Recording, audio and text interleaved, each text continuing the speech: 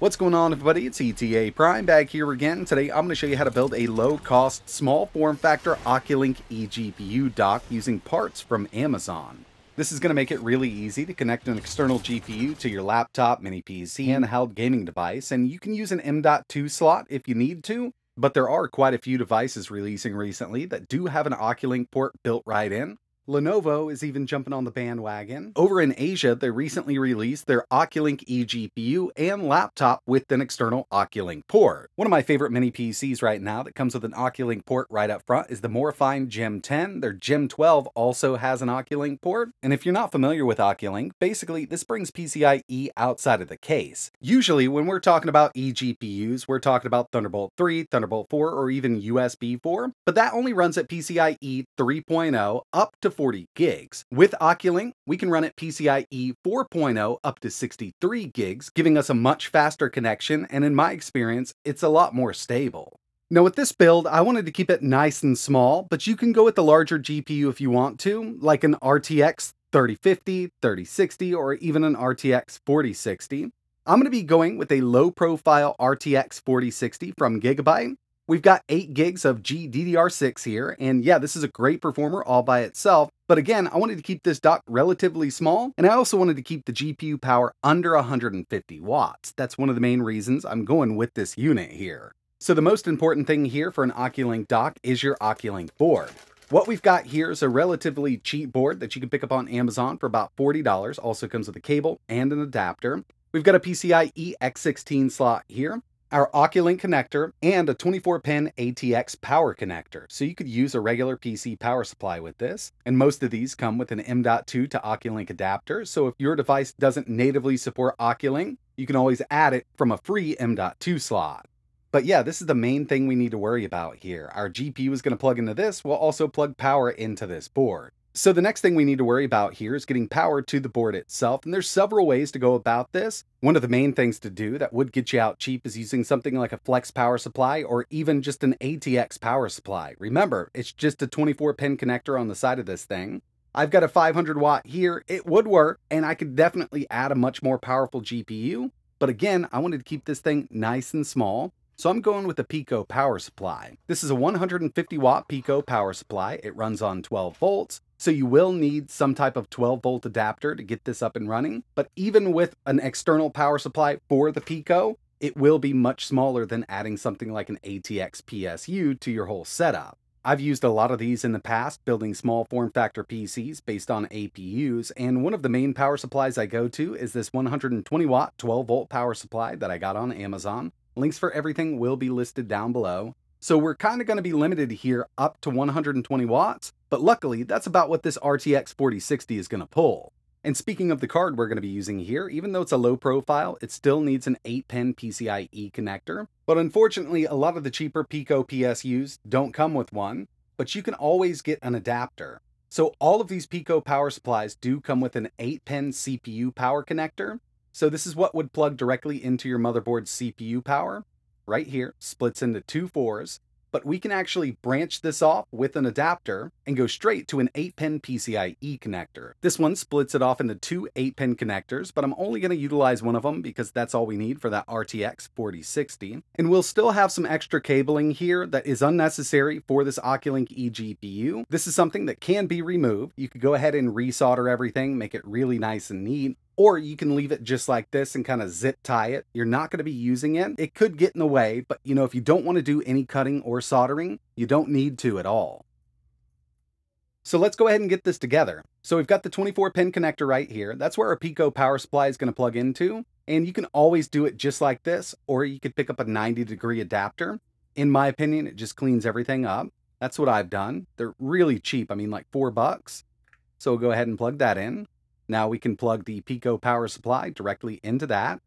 That way it just keeps it up. It's going to actually hide it all behind the GPU once the GPU is installed. And if you're going with a larger power supply, like an ATX power supply, all you really need to do is plug that 24-pin in right on the side of that OCuLink adapter. Next thing we're going to do here is wire up that Pico power supply. And these only have 2 connectors on them. We've got our power, which is going to go right into the 2-pin. This is where we're going to plug in our 12-volt power supply to power that Pico. It's a little 5.5 barrel jack. Now we'll just deal with the rest of the wiring here. And these Pico power supplies do come included with like a SATA adapter. We've also got a Molex and that 8-pin CPU power output that splits off into two 4-pins. But remember, we got that adapter that's going to take it from that 8-pin CPU over to an 8-pin PCIe connector. So really, all we're going to be dealing with here is one of these 8 pins to the GPU. We only need one 8 pin for that RTX 4060, and of course, the power input for the Pico power supply. If you want to go ahead and clean this up, you definitely could. If you don't want to do any cutting or soldering, you can just zip tie everything up and make it look nice and neat. Personally, I'm going to remove all of the unnecessary connectors, but the next thing we need to do here is just plug our GPU in. And even though we've got that Pico power supply facing upwards in the rear, all GPUs will clear this. It's just going to go right into that X16 slot. Now we'll add some power over here to the RTX 4060. And once that's done, we could actually go ahead and power this up if we wanted to. But I would recommend kind of zip tying everything up, making it look nice and neat. Like I mentioned, I'm going to remove the Molex and everything like that. I personally won't be using it with this Pico power supply, so I'll just go ahead and get rid of it. And since we're not building an enclosure for this, another thing that I add to these is just some rubber feet. You can pick up a pack of 100 of these for super cheap on Amazon. It's just going to allow it not to slide around on the desk. I've got 4 of them just going on each corner here.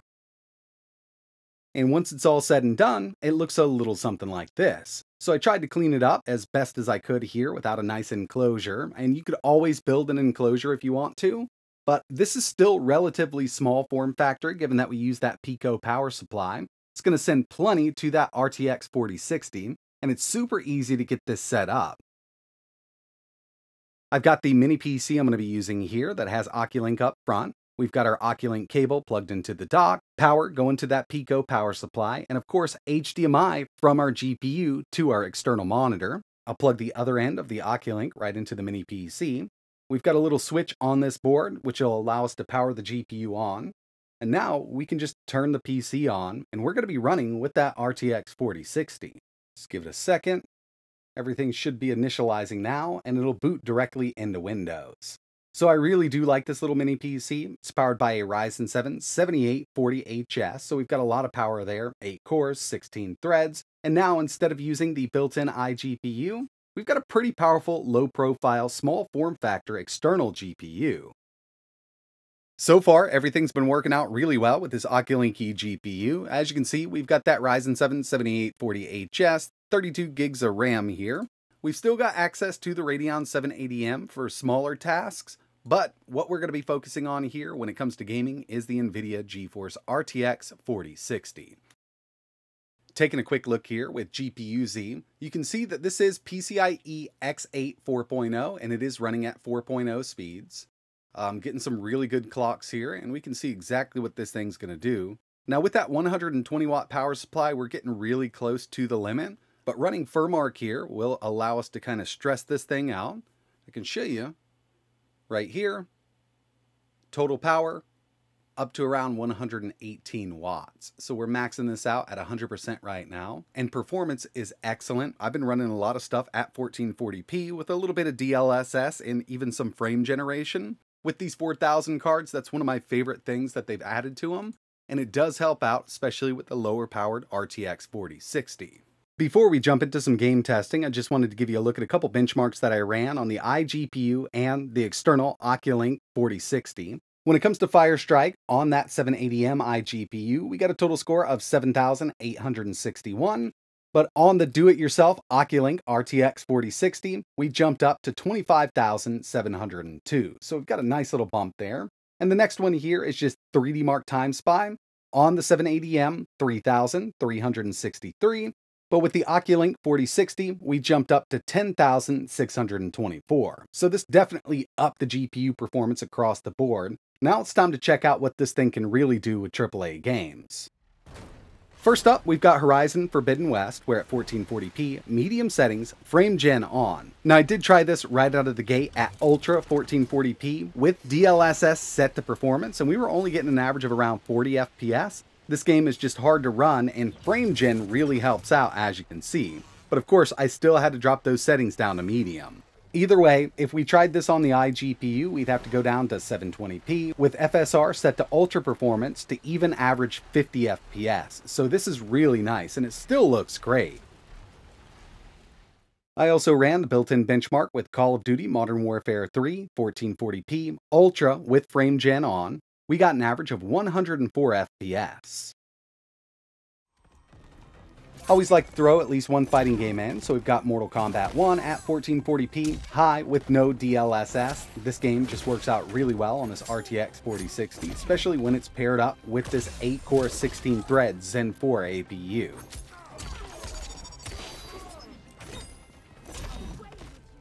Spider-Man Remastered 1440p, very high, looking amazing here, and I should have probably unlocked that frame rate totally. It's actually up to 120, and once we get above the ground, up in the buildings, it will jump up to 120. So yeah, we're getting some great performance with this.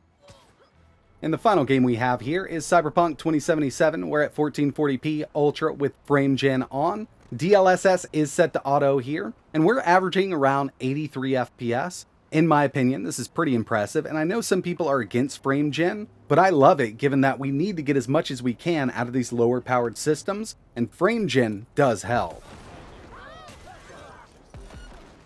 So I completely understand that this isn't going to be for everybody, but this was something that I came up with, and it does work really well. That's why I wanted to make a quick video. I've had a few people asking about this because, like I mentioned and showed you, there are a lot of devices hitting the market that come with OCuLink.